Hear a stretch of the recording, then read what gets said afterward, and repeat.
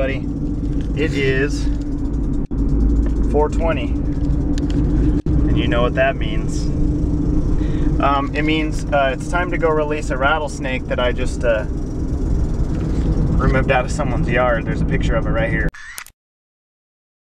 Kids were coming home from school and saw it on the front porch, and they were, I guess, locked out because the snake was in front of the door. So I went and got it and picked it up, and now I'm taking it up to the desert to release it.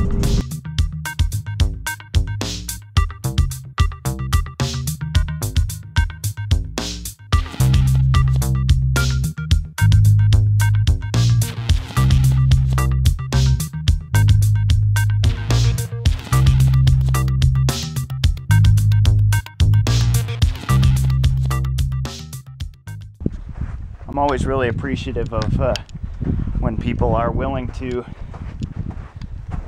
get the snake removed and relocated instead of taking a shovel to it.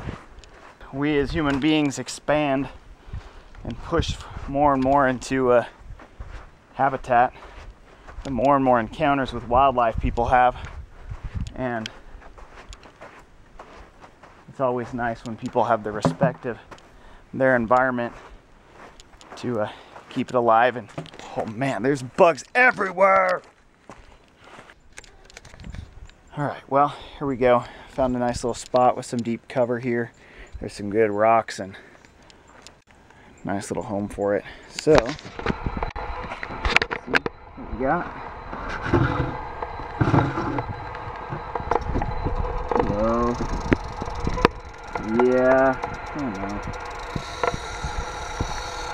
Don't go in people's yards. Whoa.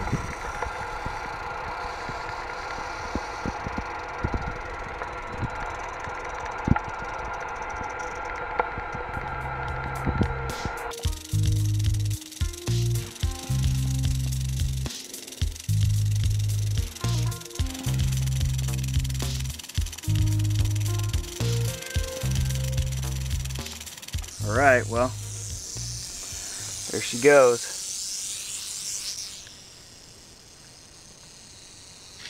All right, you can hear the rattle, but definitely gone and good.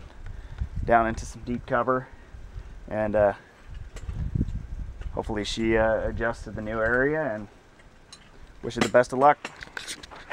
So I thought I was done, but there's a little treat right here. Take a look. Hopefully you can see it. Can you see it yet? Can you see it yet? Can you see it yet?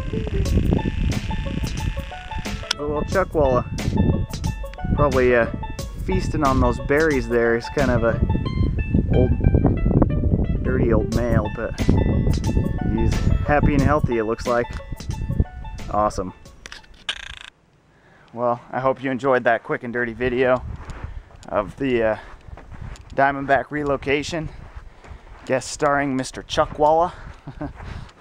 Anyway, you guys have a good day. Thanks for watching. Thanks for subscribing. Thanks for all the support you guys have given Burke and I.